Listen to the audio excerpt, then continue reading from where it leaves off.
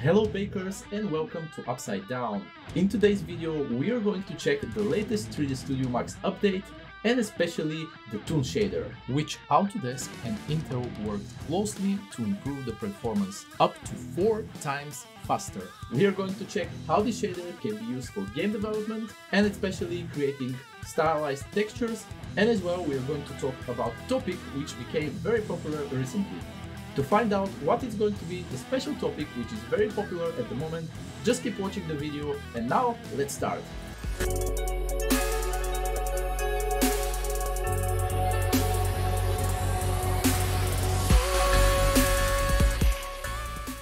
When I'm starting a scene, I usually start with a blockout. In this case, I decided instead of doing this inside 3ds Max, this is usually 90% of the scenes I'm starting the blockout in 3ds Max, but because I didn't really know what I want exactly from the scene, and as well there were mostly more organic assets, I decided to do the blockout inside ZBrush and export everything once I'm happy with the result. Once this was done, I just exported the assets, got them inside 3ds Max, and the first thing which I did was to optimize them. So I used the new retopology tool and got them to the amount of triangles which I was going to be happy in the scene. And after that, I just created a UV set using the unwrap UVW. This was quite fast unwrap because I didn't want to go into too much detail. So I just used the point-to-point tool to create a seam, and after that I used the quick peel function and the auto repack so that I have everything inside one UV island. Once this was done, it was time for me to start setting up the Toon Shader. So regarding the setup that I have finally in the scene is very simple. So you can see that I imported all the assets, and as well I added a few more vines here inside 3ds Max by using splines. And those are just a few light sources, with few of them being warm color and the other two cold color, so that I have some contrast in the scene. And finally one camera setup, which is just by default, and I just made it with a square ratio because we want to at the end render this and have it as a turntable. For the Toon Shader, you can see that I created a couple of different variations. These are for all the different materials, but we are going to go through one of them, and I'm also going to run you a little bit through the options that we have. So let's have a look on the one which is for our rock. And here you can see that it's quite simple, and I don't have many maps which I'm using. By the way, if you want to add the Toon Shader, in order not to search it on the site, you can just use the search menu and type Toon, and here you will see this Toon map on Arnold. So this is the one that you just drag and drop, and you will have this huge shader which you can change quite a lot of the options. So let's go back to it. What we have here, we have edges, so we can control the edge. Then we have the edge detection. This is something which we can set up how exactly it's going to detect our edges, and it's something which, if you remember from the picture which I showed you, it's those outlines that we have on our asset. Then if I scroll a little bit down, you will see that we have advanced edge control. So here we can use some different IDs, and also we can have a priority, but have in mind, this is, by the way, written everywhere. This is something which is optimized and it works for the CPU. For the GPU, the Toon Shader is still not supported. But I can say that Intel did an awesome job optimizing it, so now it works very fast. Then we have our silhouette.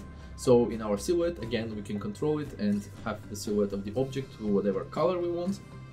And here we have our base. So this is the base color of your object. Then you can control the specularity. You can control as well the highlights and stylize them in the way that you would like. And you can even add some rim light to your asset.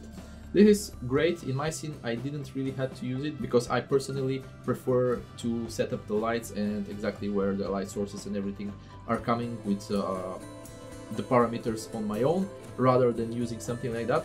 But it could be that it's something which can be useful for your scene. For some of those, you can see that we can just set up different parameters, but we can as well add different textures.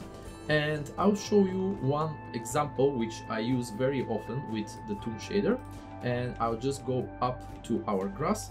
So here you can see that first I added one ramp RGB. I added this to our base tone map. The ramp RGB is something which we can control exactly what kind of colors we would like on our asset. In my case, you can see that I have very darks, like almost black, and then I have something which is mid-green and lighter green. And this gives me the effect I will show you now. This gives me this nice effect for the grass, but it also kills all the mid-tones, so we don't have any smooth going of the grass or anything like that, but instead it gives this a little bit more cartoony feel to it. This is something that you can control, and by moving those sliders left and right, you can say exactly how much you want from each of those gradients and how much you want to control it, and exactly where it can end. Remember that this is something that as well depends on your light sources, so the closer something is to your light source, it's going to be the brighter color, and then on your shadows we're going to have the darker color. So the way that you set up your lights in the scene also matters a lot. And this thing as well, you can find it over here. So if we just around, and then you can see around RGB, and then we can drag this node and connect it to any of our tone maps to control it. Another cool thing which I wanted to show you is you can see that there is a little bit more noise into the grass, and this is because of an additional texture which I added. So you can see here that there is mask color, and inside the mask color I will show you how this image looks like. So I used this mask, which is just some dirt mask, and I used it into the mask color. So this is going to give you an additional texture, and you can also specify those edges and use them for this additional texture in order to enhance your look and add more details. Even if you want, you can add some patterns, for example some pencil pattern or something like that into your textures, and then you can control to have on top some edges and other things. One of the awesome things about the Toon Shader is that it's something that can be combined with other 3D Studio Max tools, like for example Bake to Texture. As you remember, I did a very quick peel on our UVs for our rocks, and this gives me the opportunity to click 0 and then Bake to Texture. After that, I'm going to create one beauty texture, which is going to be the final render, and this means that we are going to bake absolutely everything in this information in terms of lights and as well the shader functionality, which we have already set it up. So I'm just going to click on beauty. We need to have our asset selected and add map to the selected object. From here, we're not going to use projection because we don't need to project from anything. It's just something which we are going to bake onto our asset. Then which channel we're going to use. We made our UVs into channel 1. I'm going to leave it on 2K, and as well I'm going to leave it as a PNG. Once we are done with our setup, I just need to click bake. This technique for combining the Toon Shader together with the bake functionality inside 3ds Max is awesome because you can create stylized textures for your game, and they are going to be very optimized because you don't need to create any kind of complex shaders inside the game engine. So this means that you can create your assets, bake everything, bake all the lights, bake all the additional toon and cartoony textures onto the first diffuse channel of your textures, and then just hook everything in the material inside the game engine, and you're going to have an awesome looking environment which looks exactly the same as inside your 3ds Max viewport. The second topic which you can use this, and it's something which I told you in the beginning of the video that it's our secret topic, is about NFTs. This year NFTs have become quite popular, and it's something which I see a lot on the market. And a lot of the assets and a lot of the things which I see there are either stylized or in some way they use some a little bit more complex shaders, either with some outline or anything like that. So you can use the Toon Shader for texturing your assets, and once you have a scene like this, only thing that you need to do is you can go and create one circle, make it around the assets that we want to make a 360, and then lift it to the height that we would like to be, and from there on we can just select our camera, go to motion, and there into motion position, conversion tool, and here we can put a start and an end time. So I have my timeline at 100 frames, so I'm just going to leave it like this, and the number of samples. This is how many keyframes it's going to create inside this timeline. So in my case, I want it to be a little bit smoother, so I'll make it 20, and then we are just going to click convert from, and I'm going to select our circle that we just created.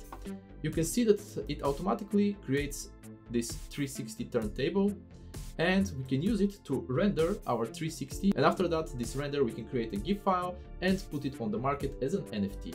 Working on this scene together with the Toon Shader was lots of fun, and it's an amazing tool that you can create very nice stylized textures. You can use them as I'm showing you in this video for either creating game assets, or as well you can use them for creating NFTs and selling them on the market. Thank you for joining me in today's video. I hope you like it and that it was useful for you. Also, if you're interested in what exactly workstation I'm using an Intel Xeon based workstation for my work. If you would like to get more details, you can click either the pop-up on the top or as well check the description.